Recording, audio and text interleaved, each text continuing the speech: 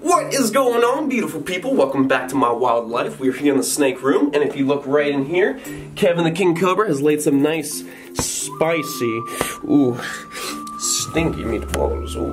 Mamma mia. Okay, that's disgusting. So basically what I'm going to do is I'm going to use this little lockbox. I'm going to lock it up. I'm actually going to go inside, take out all the poop, we're going to throw it away, and I'm going to change out the water and get it nice and clean. Scrub that water bowl out, fill it up with fresh water. It's going to be good to go.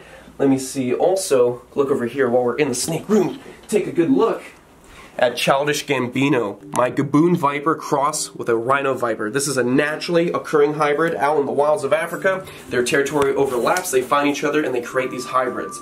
They are both from the family Bitis. These are short, fat-bodied snakes from Africa. Puff adders, Gaboon Vipers, Rhino Vipers, Ethiopian Mountain Vipers. This is such a cool snake. Look at its colors. Insane looking, beautiful yellow horns, white, yellow head, and a nice little arrow on top. You would not want to get tagged by that snake.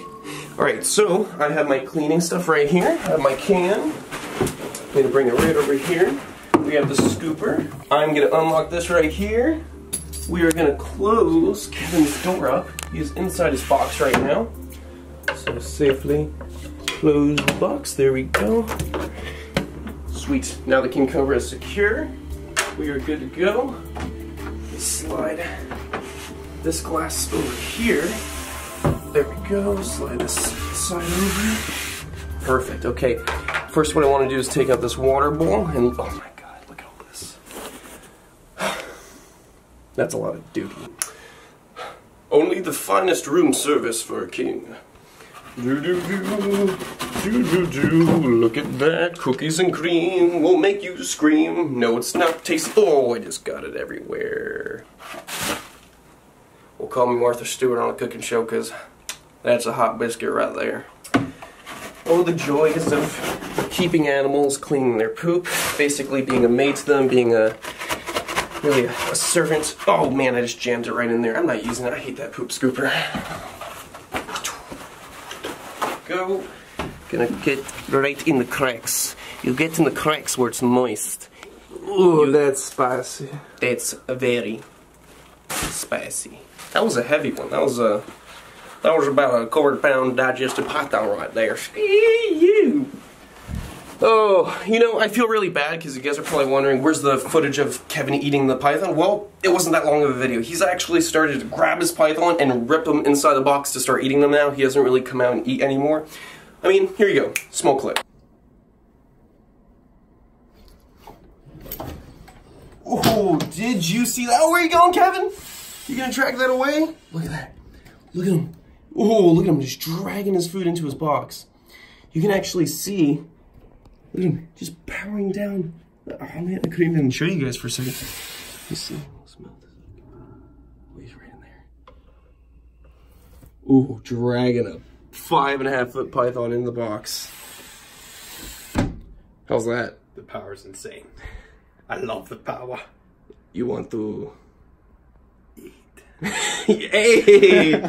Alright guys, as you can see, Kevin has dragged the first half of the body inside the box. He's worked his way all the way up the neck into the head so he can start swallowing head first. No pun intended.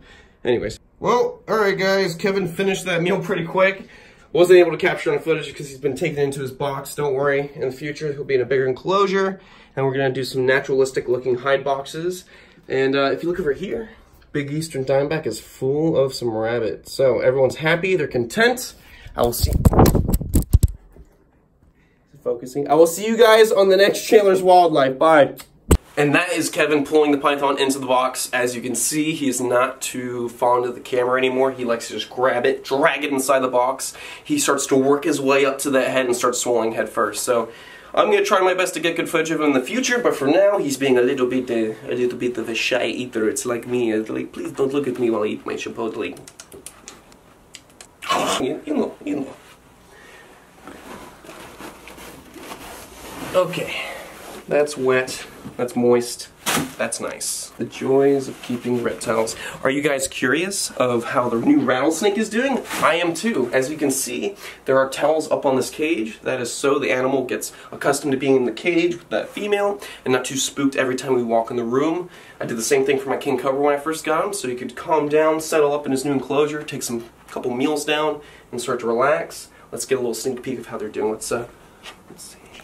Oh, no, wait, look. Guys.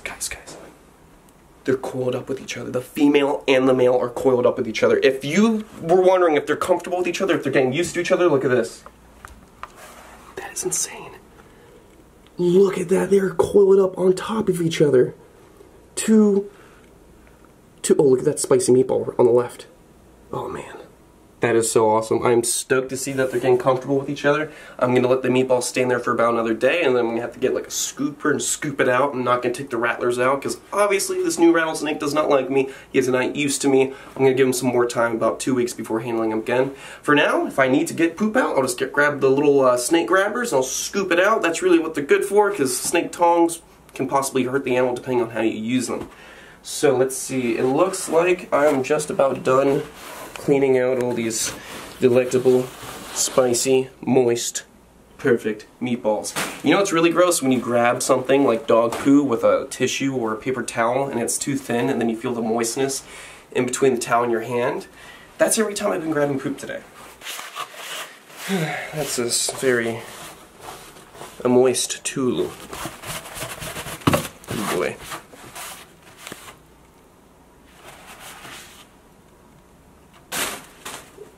And the piece of resistance, a nice clean water bowl with the finest, the most drinkable H2O.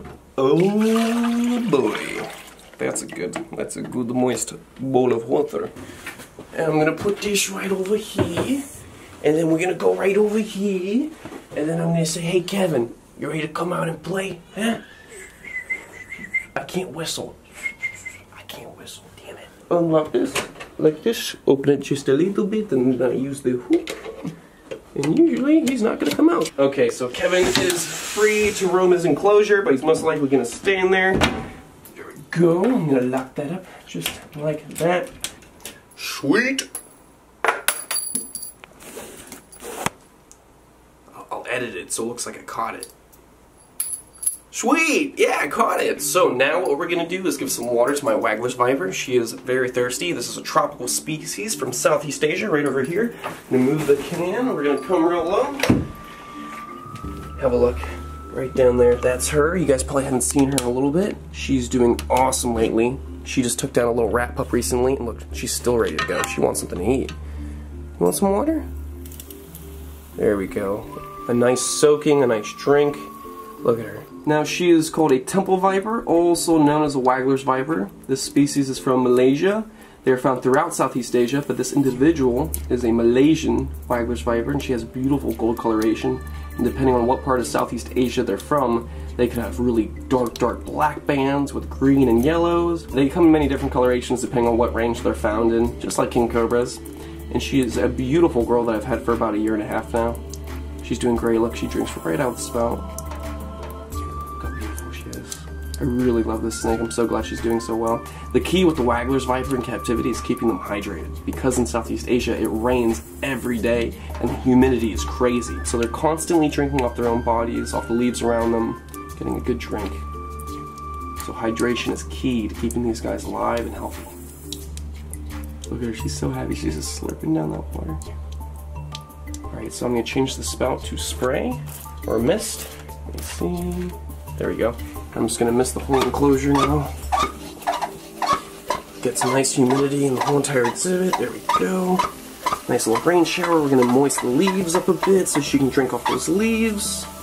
Just a good spray all around. And as you can see, that is a happy Waggler's Viper. Yes. And that is what they call a spicy meat. And a lot of you guys have been asking what's going on with the baby rattlesnakes that I got quite a while ago. They are doing fantastic. Right in here is the biggest one of the three. The one that everyone was wanting to name Big Bertha, but that is the name of my large monocled cobra, so we're not going to use that name. Here she is right in here. Let's see the biggest rattler. Look at that. Look at her. She is doing awesome. Look how big she is.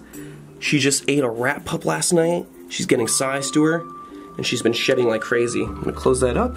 We're gonna close this one up, and then if you look right down here, here's the medium-sized one, and he's doing awesome. Also ate a rat pup yesterday. So, as you can see, they have full bellies. They're taking down rat pups, or as you would say, rat crawlers. This is really good. A lot better than mice because it's more protein. It's gonna help them grow faster. It's gonna help them be more healthy because there's more protein in there. It's just all around better. Rats and mice, comparison, mice are more like the tofu of the rodent world when you're feeding them to animals.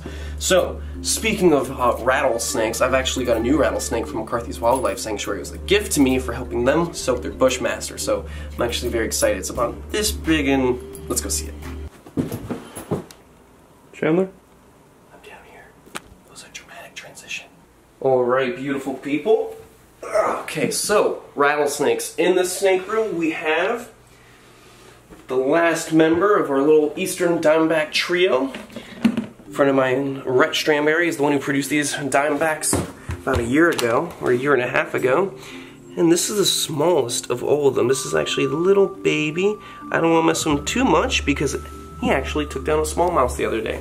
Like I said, mice versus rats. Rats are a lot better, but sadly, this little guy is not taking down rats yet. He's still accustomed to eating little mouse hoppers.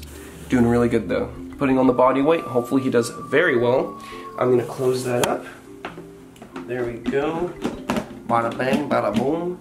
Gonna put this right over here gently. There we go. And then we've got the Yurikon rattlesnake right here. This guy took down a little mouse fuzzy the other day as well. Look at this. So cool. I love the coloration of this animal. Another animal produced by McCarthy's Wildlife Sanctuary. Yurikon rattlesnakes. Beautiful species, only found in Venezuela.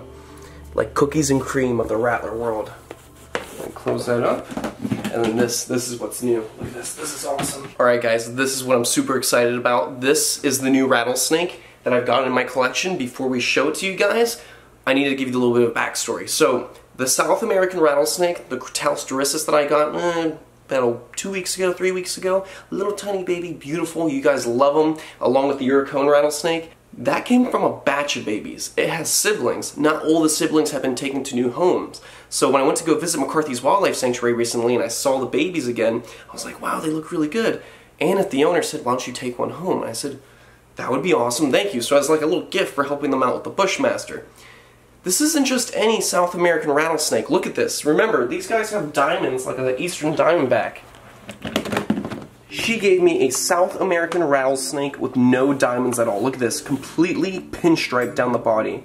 It is insane looking. Healthy, has already eaten in my care. That is a beautiful little rattlesnake. I'll see if I can get him out. Look at that. Completely diamondless. Whereas the little one right over here is covered in beautiful yellow diamonds. They came from the same batch of babies. That is insane. Thank you so much, McCarthy's Wildlife Sanctuary. This is so cool. I've never had a diamondless rattlesnake. It is just insane. So this is Crotalus doricus, the South American rattlesnake. They have hemotoxins and they have neurotoxins, a deadly concoction of venom, because hemotoxins are typically found in pit vipers, and the neurotoxins are typically found in Elapidae. Kraits, mambas, cobras, all that good stuff, king cobras. So it's a venom that attacks your nervous system. So it's a really, really nasty combo of venoms. So check that out. Look at them both next to each other. Insane coloration. I'm so stoked about this. They coexist with each other perfectly fine. Rattlesnakes are not really documented to eat each other. It would be more something to worry about if these were elapids, because certain elapid species like coral snakes, king cobras, they tend to eat their roommates. So this is perfectly fine. They're healthy. They are eating. Thank you so much, McCarthy's Wildlife Sanctuary. I truly appreciate it. These are awesome snakes. They're doing amazing. And I'm so stoked to see them grow. So, I will see you guys on the next Chandler's Wildlife. Stay beautiful, stay safe, and I'll see you on the next one. Bye.